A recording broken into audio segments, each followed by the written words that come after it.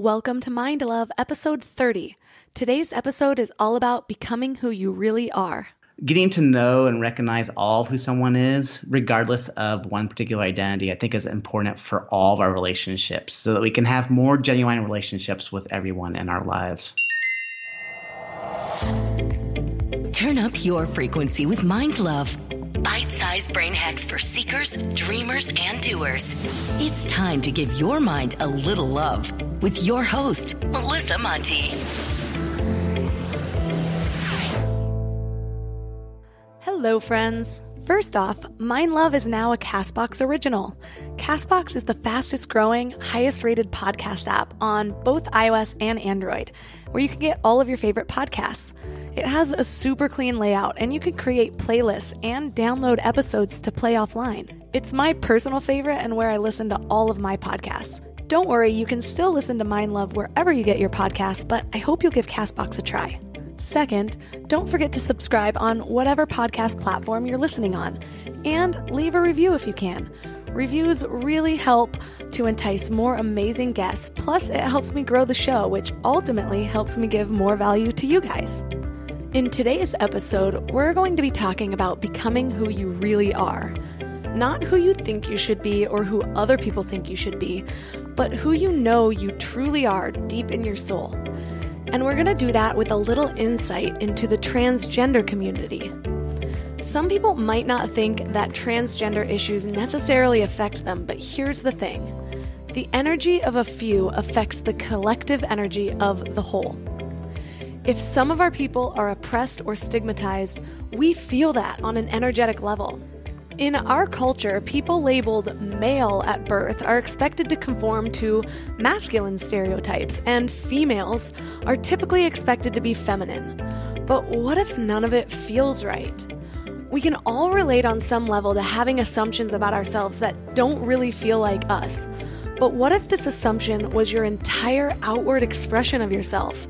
And even worse, what if being who you really are was stigmatized by the general population and even worse, the leader of your country? Our guest today is Ryan Sallans. He's a transgender speaker and author of the book Second Son. He became internationally known after the release of the documentary Gender Rebel, which followed him in the beginning steps of his transition from female to male in 2005.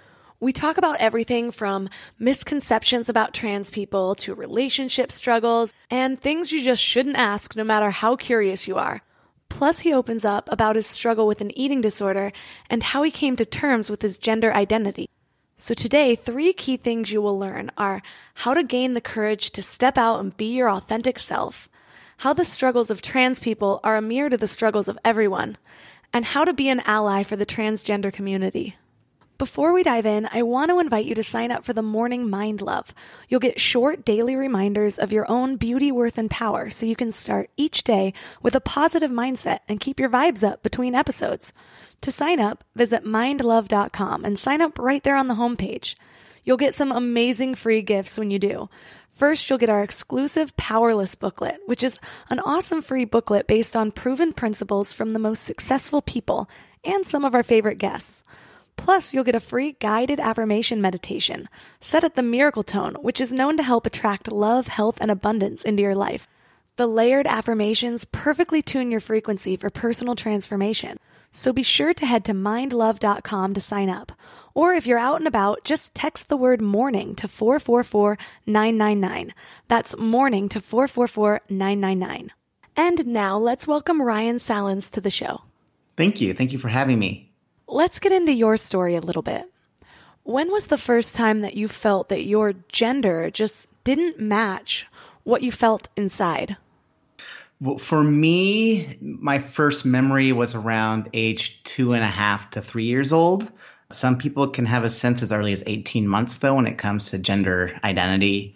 But for me, it went specifically back to a memory of being outside on a summer day. We lived in the country and we had a underground pool. And my mom that day had put me in a bright, hot pink bikini. And I remember standing outside by the pool in this bikini and seeing my dad and my brother in swimming trunks and my mom and my sister in bathing suits. And just observing the world around me, I proceeded then to take the top part off of that bikini so that I could have swimming trunks like my dad and my brother. It was me looking at the world for the first time and viewing gender and trying to align my form of expression with what felt right for me. What was that like during your formative years? Were these feelings always on the forefront of your mind, or were they something that you could bury sometimes? For me, it was interesting because when you're younger, you still have a lot of magic in your life. And so even with that realization, I still thought that I would just be turning into a boy one day. It wasn't until age 7 where I was just standing in the bathroom one day washing my hands, and it just hit me. This realization and understanding that my body was female and that it would not be turning to male. And I remember that day just saying verbatim, "This sucks. I've got dealt a bad deck of cards, and I need to live with this the rest of my life, and I don't know if I can." And I started to become very depressed after that realization, and actually that's when suicide ideation started entering into my mind. So where did you go from there? Or what gave you the courage to start to voice some of these feelings you were having? Well, I wasn't voicing them at all. I actually kept everything inside. I didn't let people know about the hurt that I was feeling and the fears that I was feeling because I didn't know how to express it, and I was scared to. And so I internalized everything. But I did have one moment of hope during that time, and that happened one morning when I was up on a weekend, and I always got up early when I was little, and I ended up in our TV room, and I ended up watching HBO, and there was this movie on called Something Special. And in it, this character who looked a lot like me and was a girl was under the stars one night and wished to be a boy. And the next morning, she woke up a boy. And it gave me that little brief moment of hope. Magic wasn't completely gone yet in my life. And so that kept me going for a little while when I was still in the elementary school age range of just hoping that a miracle would happen and I would just wake up one day and be me. I've never heard anyone reference this movie before, but the basic premise is this girl wants to be a boy and she makes a wish on a shooting star and wakes up with a penis. And so then she's kind of surprised herself and she almost goes on a penis showing tour, I want to call it. But really she's going through this transition and having to explain it to people. And so she ends up showing her principal and her doctor. And yeah. I thought I was the only person who's seen this movie. It's pretty great, actually. Actually, rewatching a lot of the movies from the 80s, I think would be good for a lot of people right now. Last night, I just rewatched 9 to 5. And, with the Me Too movement and everything, I'm like, I think everybody should be watching 9 to 5 again right now. We could learn something from it. So. When was it that you did finally start to voice these things?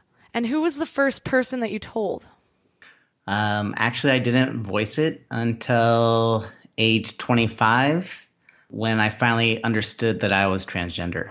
And so I kept everything held within myself, which I think is one of the reasons why when I was 19, I became severely ill with anorexia nervosa, my eating disorder that, while not all of it was related to gender, but there's contributing factors that influence eating disorders, there's a large part that there was around my gender. And I think my disorder was a way to try to show people the pain that I was feeling inside but couldn't share with them.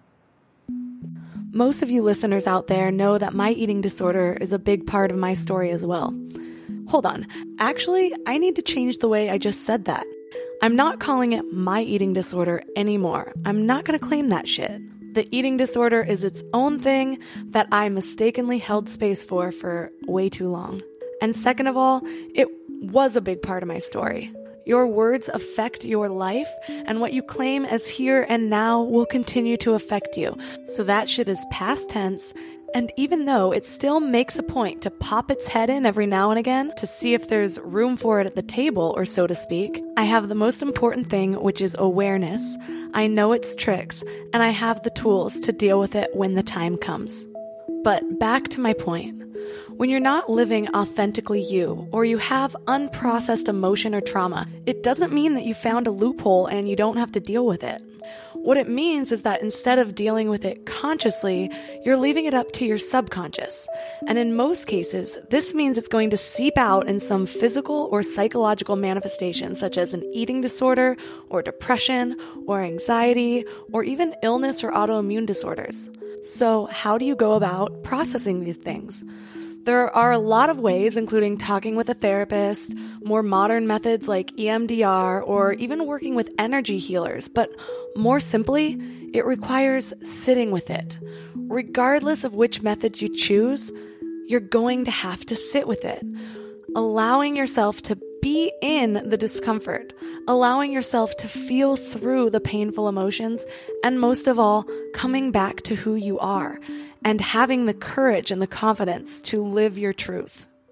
When you finally gathered the strength to talk about these feelings of being transgender, was it still a really difficult thing to put into words, or had it become so difficult to keep inside that just was no longer an option? So talking about being transgender was very scary for me because I just feared more rejection. I feared rejection from my girlfriend, who I had been with for about a year at that point, who was lesbian identified. I feared further rejection from my mom and dad. And I feared rejection even from my own therapist. I had questions in my mind around, am I really transgender, or is this really related to my eating disorder and my negative body image? And if I even come out to my therapist, will she accept me and validate my transgender identity, or will she too try to say it's because of my eating disorder? So I was very fearful in the beginning steps of sharing with everyone who I was. So I realized without having gone through something like this specifically, it's hard to even fathom, but that makes a lot of sense. Validation plays a big part in our human experience, and sometimes we even base how we feel off of the reactions of others. So coming to a realization so transforming would be terrifying because you don't know if people are going to try to talk you out of it. You don't know if they're going to make fun of you or just turn their backs on you altogether. How did you even prepare for something like that? Well, I don't know if we can ever fully plan or understand what to expect when you come out, because you just never know how people are going to react. Sometimes you come out to people and you're so fearful, and then you say, I'm trans. They're like, great, because you passed the mashed potatoes, right? Other times people do have negative reactions to it. So you cannot really ever fully plan because that's unknown. But for me, the first person I came out to was my girlfriend, because she's the person closest to me. And I remember with her, she was not on board for me fully transitioning. So I tried to do baby steps and compromises with her. So the first step I wanted to do my transition from female to male was to have chest surgery done.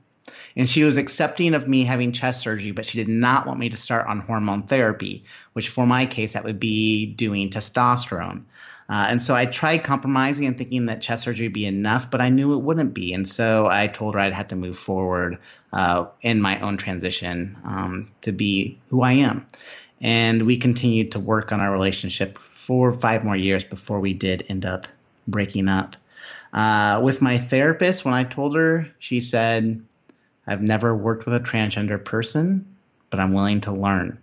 And that's really all I needed from her, is just one, for her to validate that I was trans, and to recognize she doesn't have knowledge, but she's willing to be there to support me. When I came out to my parents, my dad fully rejected me for 6 months, and my mom tried to bargain with me to try to slow my transition down. And so it was very difficult with them. But it's been 13 years since I transitioned, and each year they've slowly turned another corner to acceptance. Wow, it's like on one hand, you're terrified of losing the people you love when you come out with this big secret that you've been holding on to. But on the other hand, when you aren't living authentically you, those that love you aren't loving the real you. It's the same as, or at least can be applied to, any time that you're trying to be someone that you aren't, or living some sort of lie. We sort of touched on that concept in episode 25 when we talked about faking orgasms and how I had gotten to a place where I had been faking them for so long that Admitting that I had been lying for so long became harder than actually facing the root of the problem. The longer you live in that inauthentic place, the harder it'll be to find or even recognize who you really are or what you truly desire.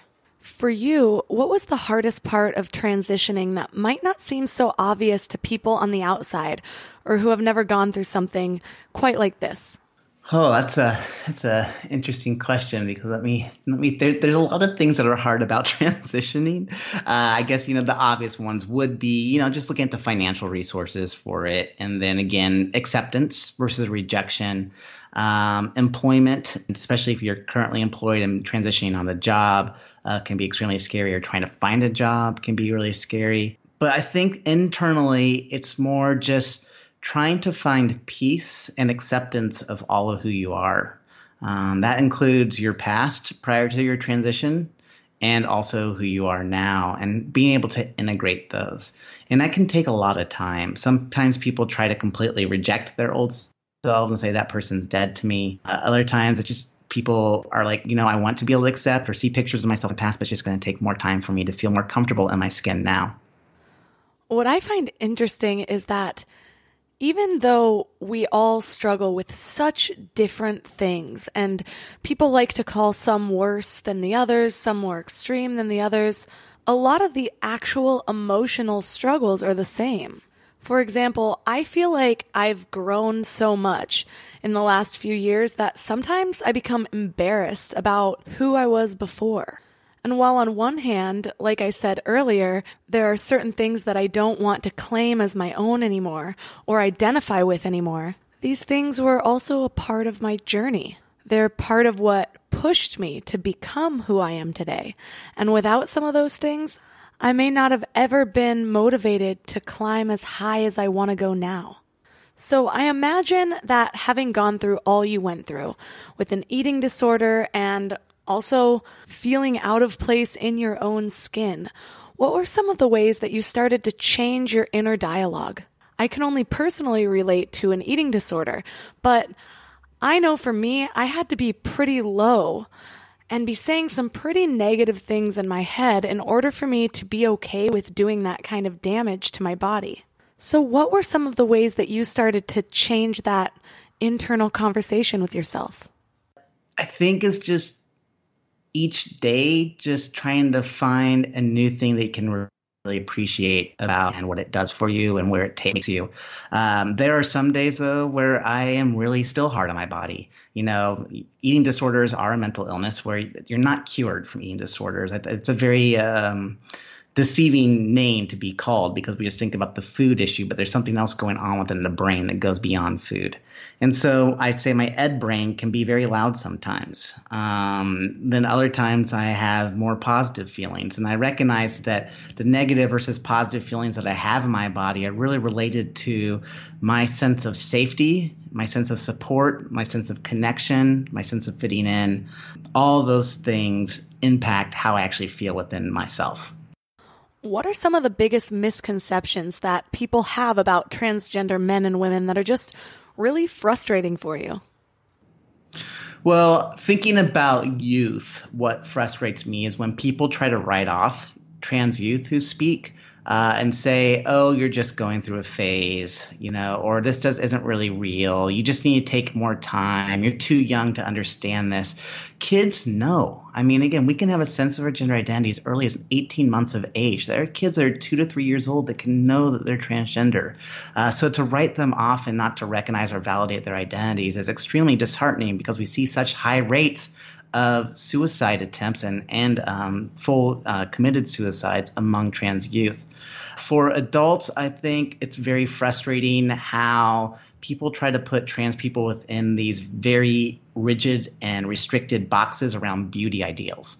So they focus on the physical appearance of an individual and the beauty ideals that we have within our society instead of just looking at an individual for the whole being that they are and recognizing that it's very difficult to be trans in this world. It's very difficult to find the resources, the providers that support you, the families, and also communities. And so to try to base our value on looks is appalling. To try to base our value on looks is appalling. Again, not trying to say I have any idea what the struggles of being transgender feel like, but that is a sentence that I can relate to just being a woman. There was a book released last year called Beauty Sick. It's about our cultural obsession with appearance and how harmful it can be. It actually argued that our obsession with women's looks, in particular, amounts to a society-wide psychological illness. And it says that women's emotional energy gets so bound up in what they see in the mirror that it becomes harder for them to see other aspects of their lives altogether. There were some studies in there that said that 82% of college-aged women report comparing their body unfavorably to a model's body, which is another reason that photo retouching can be so harmful. But here's the kicker. 70% of young women say they believed they would be treated better by others if they looked more like the beauty ideal that they see in the media. Something about seeing that written down really struck a chord with me, but I have to be honest with myself and admit that I have felt that way. I felt that way for a really long time. So now, especially women listening out there, imagine all of those feelings that you wrap up in your looks, or how you wish that you looked, or how much you wish you weighed. Now wrap that up in feeling like you're in the wrong body altogether. Or like Ryan said, like you've been dealt a really bad hand. Maybe it hurts just as bad as the hurt that I felt. Maybe it hurts worse. But that's irrelevant. What is relevant is that we all hurt.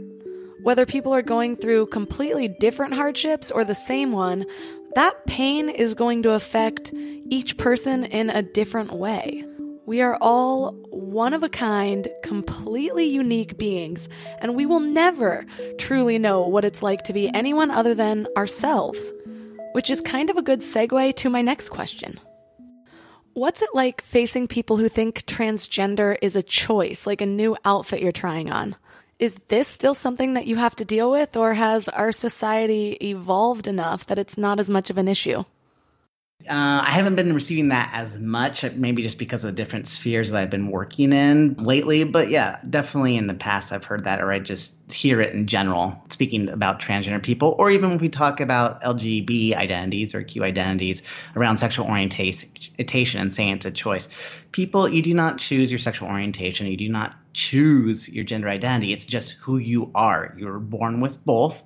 All of us are, and they develop over time, and your understanding of them develops over time. You know, I am so grateful for my transition and so grateful for the resources and providers I've been able to work with. Even in negative experiences, I'm still grateful for where I'm at, but definitely this is not something you just choose to do. It is so difficult, both emotionally and physically, to undergo a transition. Hold that thought. Summer is just a few weeks away, and I actually feel ready thanks to ModCloth.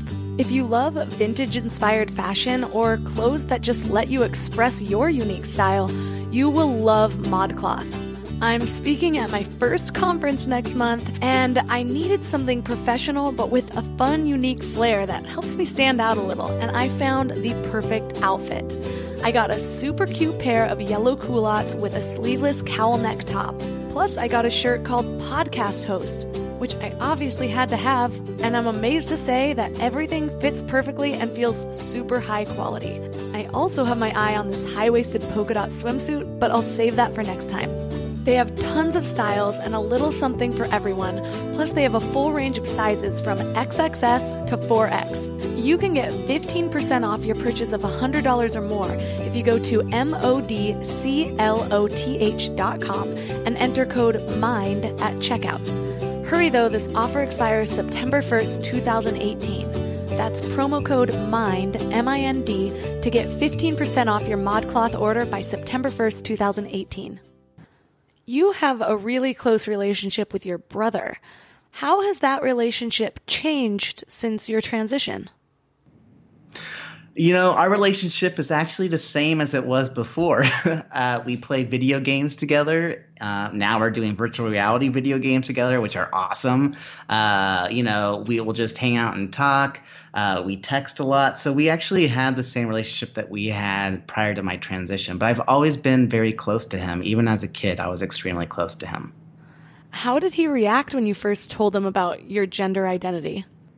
So he was actually the first person in my family that I came out to. And for him, I actually sent him an email because it was just still, I was scared. And in the email, I just, first said, "Hey, Greg, how's it going? How's the weather?" Because that's always a safe topic to begin with, right?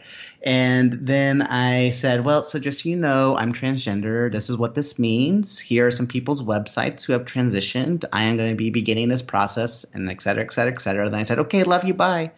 And he emailed me back the same day, and it was just one line. It just said, "I'm not surprised. I just saw a documentary on this. I thought you were transgender anyway," right? And just getting that email from him, it was so uplifting. It gave me hope. And then the next day, he sent me one more email. It just said, "Okay, I'm freaking out now," which I didn't take that as a negative email. He was just being very honest that he was there for me, but he was scared. He didn't know what would happen to me with my transition and if I'd be safe. There's a lot of unknowns. But fortunately for him, he just let go of the unknowns and the what ifs and just was there for me as my brother and friend. There's so much beauty in that response. First off, that he was honest with you, that he was freaking out.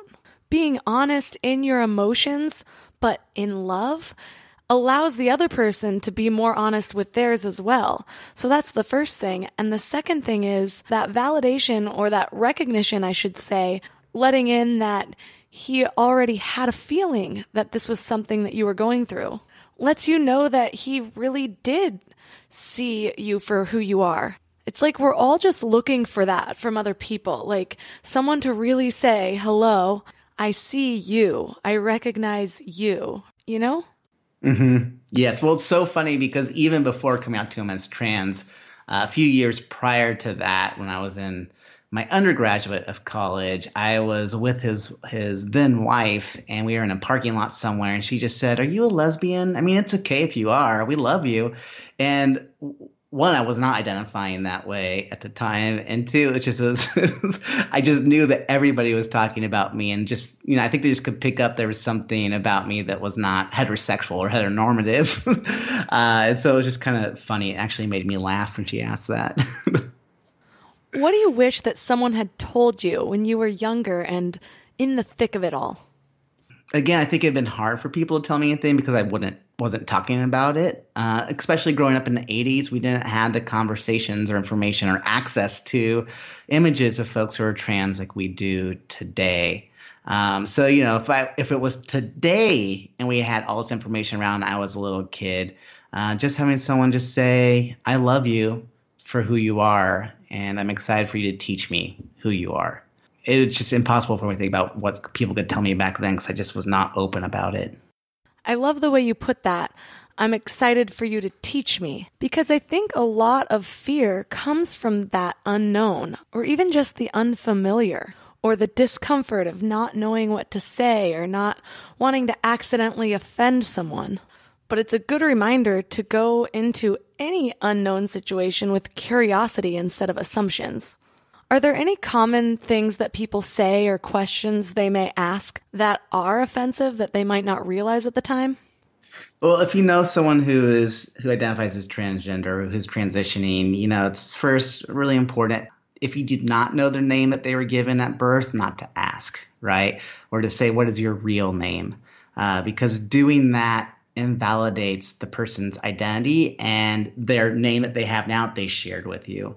Also, it's important to stay away from any intruding questions. Like I always say, just think about how you interact with other people in your life and what questions would be appropriate or inappropriate, and apply the same thing to someone who is trans, right? So, for example, you're not going to ask someone, "Tell me about your genitals today." So just, steer clear of surgical questions unless someone wants to share that information. They volunteered it in the first place, that they want to talk about it, right? If the trans person wants to open up and talk about something in their life, they're opening up that door. And they can also set parameters of, whoa, you've asked something that's a little bit too offensive, right? But you should never be prying into people's experience or their bodies. And then the last one is, again, just talking about beauty ideals and making comments about people's physical appearances. Again, we wouldn't do that with other individuals who aren't trans. So it's important not to, say things. One that I get a lot, which I know people aren't trying to be offensive, but, oh, you just make such a handsome man, but you're also such a beautiful woman. And it's really weird for me to hear. And again, you're putting people into these ideal boxes that are just uncomfortable. I agree completely. It's like, why would you focus on someone's physical appearance when there are so many other things that you could zero in on? With my own struggles in mind, even when somebody says, oh, you look like you've lost weight, all I can think of is, okay, so I was right. You are focused on my weight. I just feel like we can do better. Like, let's go deeper than that. Yeah, because you never know what someone's going through when you make comments about actual physical body appearances. Now, if you say, oh, you have such a glow around you today, like, a glow could be different. That doesn't have to be about body shape or size. You can pick up on different energies from people. As far as our society goes, do you see any progress that's being made that's really encouraging for the transgender community? Well, not to get political, but I will say that the past few years have been detrimental to the LGBTQ community as a whole. With the current administration, they are slowly eroding every issue and rights that people work so hard to be put into place. So many people are actually really struggling right now. But looking on the positive side, we are seeing more and more companies that recognize the importance of LGBTQ inclusion. We see more and more companies standing up for LGBTQ individuals and their employees and creating policies that help and assist people who identify as LGBT. We're seeing more and more openings with insurance, with different states that now have taken away any exclusions for accessing healthcare for transgender individuals. We still have a lot of work to do on that. We still have a lot of work to do with employment protections, but we're seeing people recognize the value. We're having more people speak up. We're having more families get connected with one another. We're having more research being put out there so that we can have better care. So there are a lot of positive advancements happening, but with the administration, it's very scary for people right now. My hope with that is that it's a giant wake-up call to those that have been less active or didn't think that voting mattered as much. I know for me, this last election, I became so much more passionate and politically active than I'd ever been before, because it's easy to assume that there's always going to be progress until the switch is flipped. But I also think that rather than identifying so closely with any political party, it can be a lot more productive and rewarding even to identify more with the causes or issues that you believe in. I've taken it as an opportunity to become just really clear on the issues that are important to me and look for ways to become involved in those instead of Republican versus Democrat or liberal versus conservative, because it's easy to forget what you're fighting for when you're fighting each other. But as far as the transgender issues go, are you hopeful? Well, I will say I'm very grateful for the court system right now. The courts are working very hard to continue to keep protections in place. The amount of lawsuits against the administration right now are ridiculous on many different areas, not just LGBTQ issues. So I do put a lot of hope and faith into the court system right now to continue to protect us until the time comes, hopefully very soon, that we see a shift in leadership. When you're public speaking at schools and raising awareness for some of these issues, what have you found is the one thing that kids need to hear the most? These kids just need to know that who they are is who they are, and they're beautiful for that, and that they will be loved. And if they don't feel loved right now, to be able to reach out and to talk to someone, just to find out one person that they can know will support them. Kids today, they need connection. And with internet and with social media and with technology, it can actually prohibit a lot of forms of connection, even though you think that, well, that should connect you more. Because I think the human interaction piece, the face-to-face, the different things that you get in those relationships is different from when you're communicating through a phone or through a computer. So that connection piece is just really important for them right now. When I was doing research for this interview, I was looking for some of the biggest misconceptions that maybe I could help clear up through this episode.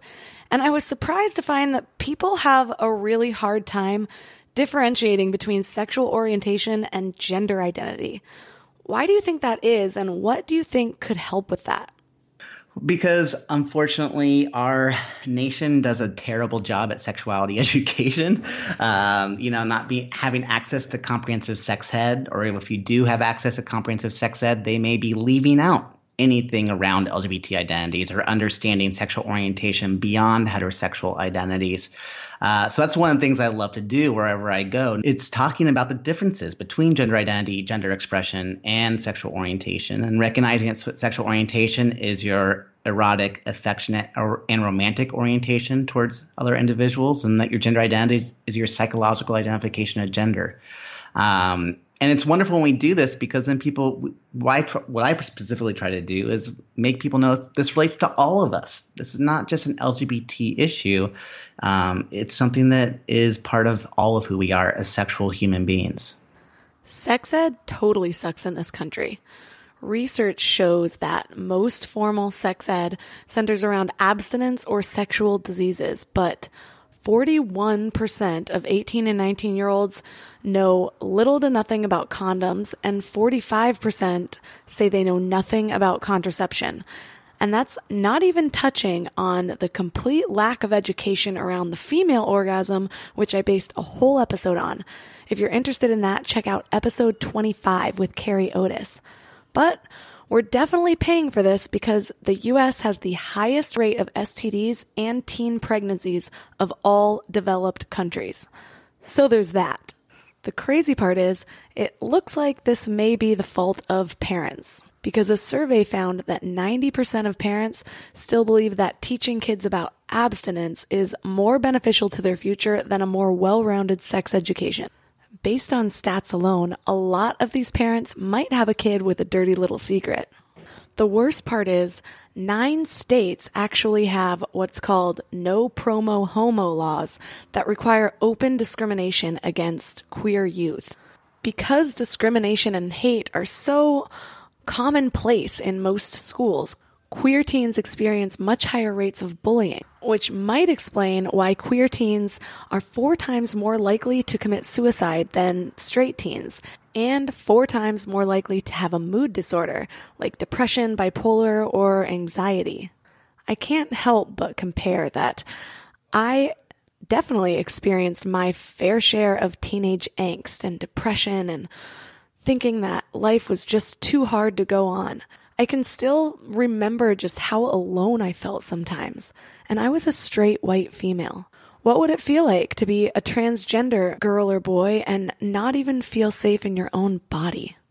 One of the questions I've gotten from listeners the most, regardless of their sexual identities or orientations, is how to stop caring what other people think so much. When you're transgender, you're constantly faced with people who are uncomfortable with who you are. I am still learning who I authentically am. So how much harder would it be when you're faced with so much resistance toward your own personal identity? So how do you stop caring what other people think so you can live your life as who you know you are on the inside instead of what everyone else wants you to be on the outside?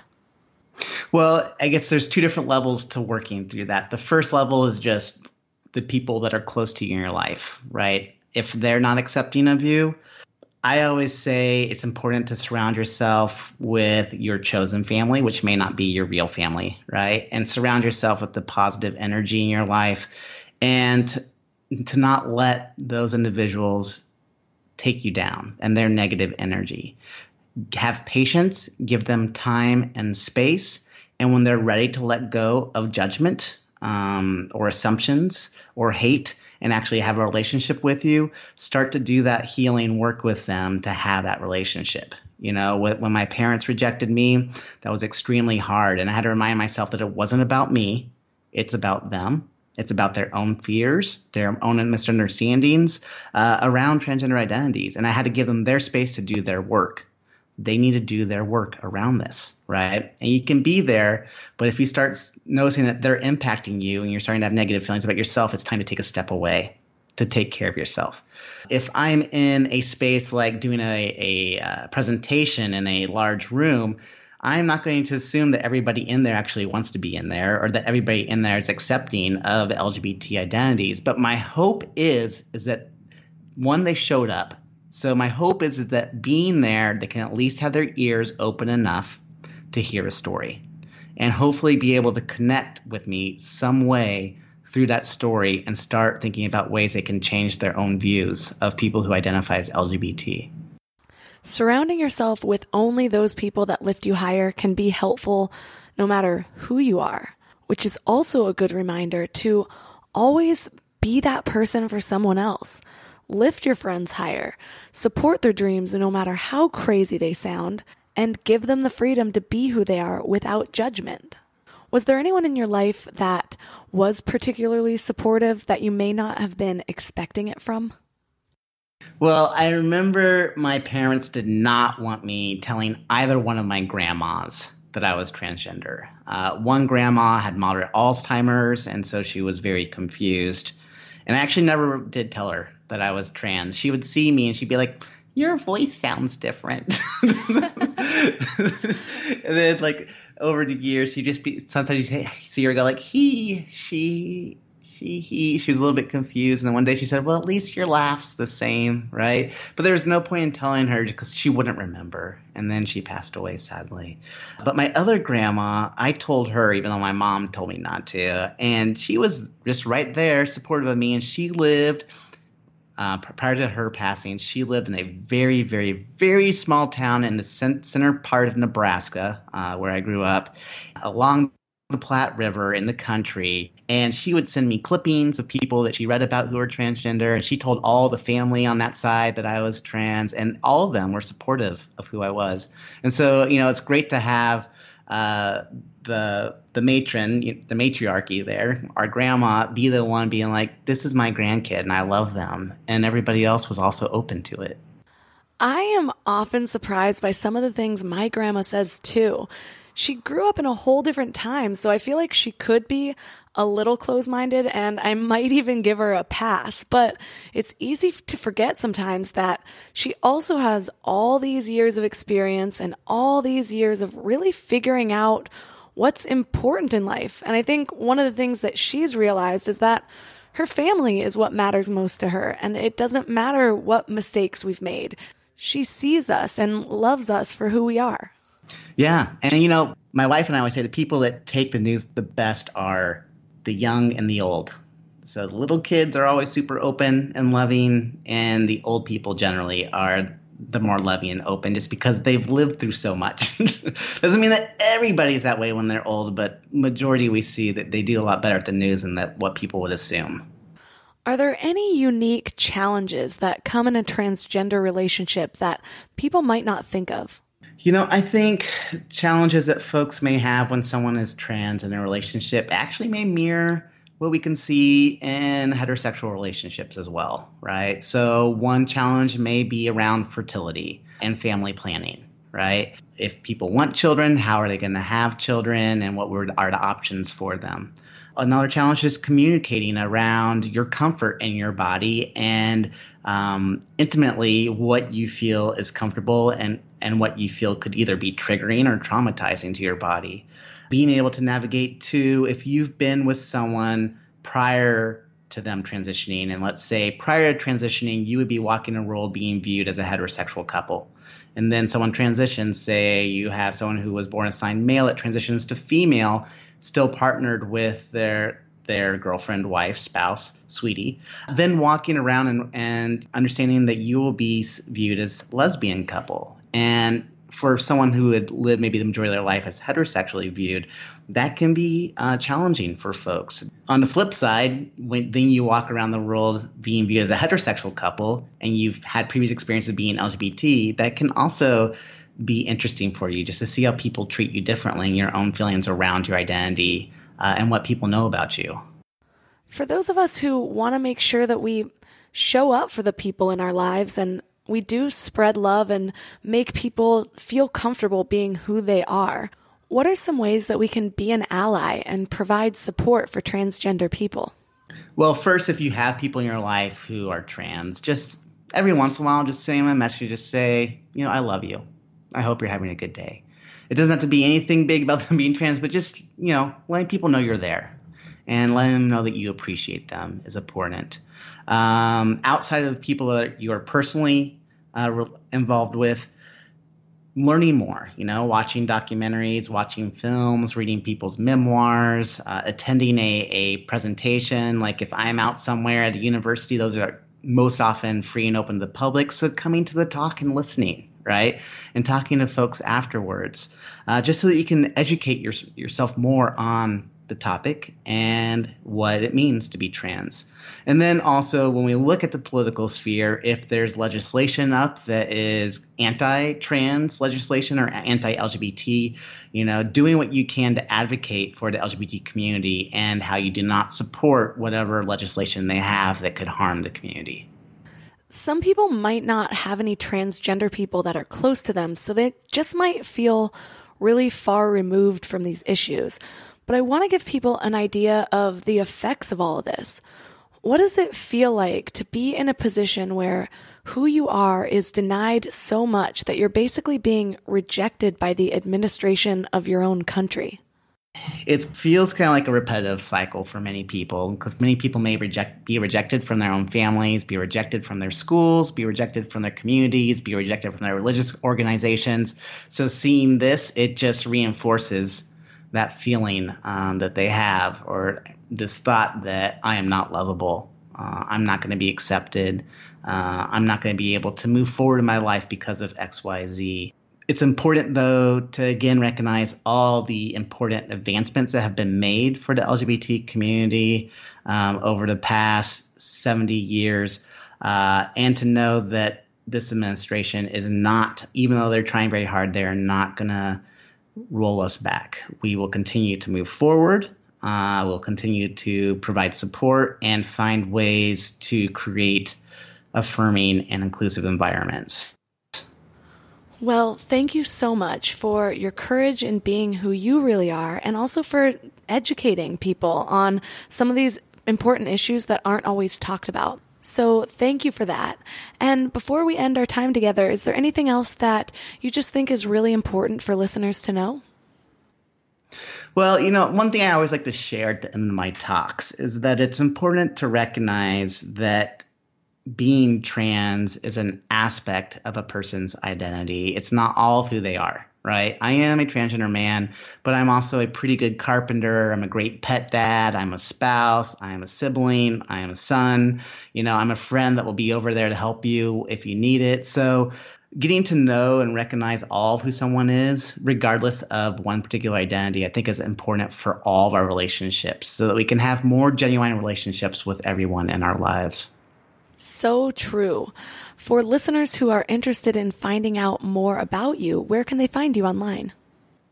If people would like to learn more about me and my work or to read my book, you can go to my website, ryansallans.com. And my book is Second Son, Transitioning Towards My Destiny, Love, and Life. I am currently in the process of working on my second book that I hope to have out in spring of 2019. I'm not going to release the title yet, even though I really wish I could, but do note that will be coming out, and that will be reflecting on life post-transition.